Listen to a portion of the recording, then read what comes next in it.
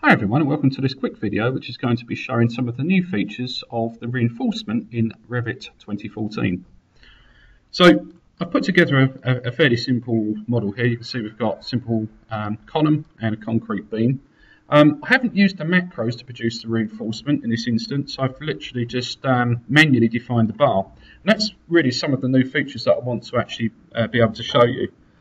Before we look at the new features, I'll just show you the effects of what these new features give us. So you can see here I've got a concrete beam. If I now swap this out for a slightly deeper section, you'll see instantly that all of the bar parametrically changes, including these U-bars that I've got set up here. And it'll be the same thing with the column as well. So if I pick the column and I swap it out for a different section size like that, again you can see all the bar change. Now with the beam, if I now swap that out for, so 400 by 800, again you can see that everything there has resized completely. So how does that actually work in practice? Well, the key thing now is that we can edit the constraints of reinforcement bar. So you can see I've selected this bar here. If you take a look up on the ribbon here, you'll see I've got this button that says edit constraints. Now if I select that, what we now have are these segments on the reinforcement bar, and you'll now see that on the segment here I can actually connect it rather than to a cover face. I can actually connect it to another bar. So in this case the link, which is the H8 bar here. Yeah. So that's really useful. So you can see now the back face of that is actually connected to the top there, and you can see now we've got all these segments which we can highlight and show. Now over and above that, you can also see that you can actually put constraint offsets in and fix those as well. So that's really useful. Okay, another problem that was happening previously is that when you drew a shape in Revit, it would recognise the shape based on hooks. So you can now control that and turn that on and off, which again is quite good. Let's have a look at some other features. So what I'm going to do is just open up an elevation of the bar. You'll notice now that you can straight away see colours on all the reinforcement bar. So if I now go into the object styles, Autodesk have now given us subcategories for reinforcement. So if I go to structural reinforcement here, you'll see that we have all of the bar sizes through here, and then we can configure colours for each one. And obviously the great thing with that as well is that if I go into visibility graphics in here, and I went back down to the structural reinforcement in here, so let's just go and find that. And then you'll see in here that we could now start to turn off certain bar groups. So I could turn off, for example, all of the 8 diameter bar. So that's a bit of an improvement as well.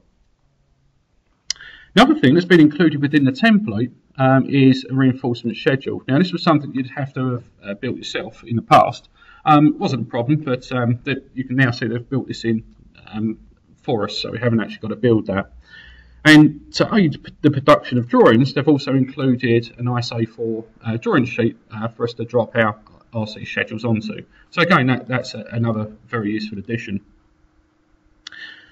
Now, one of the things that's still happening with Revit is once you've modelled the bar like this, you obviously would want to better detail that correctly by perhaps just showing the first link or the middle link and then having a range indicator that's going across that. That's still something that Revit can't actually do at the moment. So it's still quite difficult to actually get proper looking reinforcement drawings out of the system. But I think what Autodesk are doing is they're getting all of the modelling tools right first with all of the constraints, so we can have parametric bar, and then I guess we can get the drawing tools working a bit later on. So that's the potential roadmap for this, really. Okay, so as I was saying, there are some other good settings that we can actually go through. So you'll see here that we've now got rounding and rounding overrides. Now before I show you the overrides, let's just take a look at the rounding itself. So if I go under here to basically reinforcement settings, and we look in here, you'll now see that we can actually set up rounding. So obviously that's great when you're trying to produce bar bending schedules. Yeah, so the bar length is now rounding up to whole 25 millimeters. Each segment is rounding up to 5 millimeters, and as you can see, you can go to custom if you want to change it. Although that's the standard for us in the UK, so that's actually quite good. And as I've said, you can pick on each bar here, and you can actually then override that if you wanted to per bar. Now, if I just go into some of the cross sections here, I've let's do this one here actually. I have broken some rules. In fact, that's looking at the wrong section. Let me just go back into this again. What I want to do is actually cut a section where I have the two main bottom bars like this. What I've actually done is I've still used a line there to actually make sure that this bottom straight bar is always sitting tangentially to this U-bar sitting in here. So I have done that, and obviously when you do that, you will get errors and warnings show. So you can see I've got a warning here, and if I go and have a look at that related warning, that would obviously then tell me that I shouldn't really be using constraints. But as I say, I haven't really found any better way of actually doing that at the moment. Okay, so hope that's been useful. That's really just been to show you a quick overview there of some of the new Rebar features.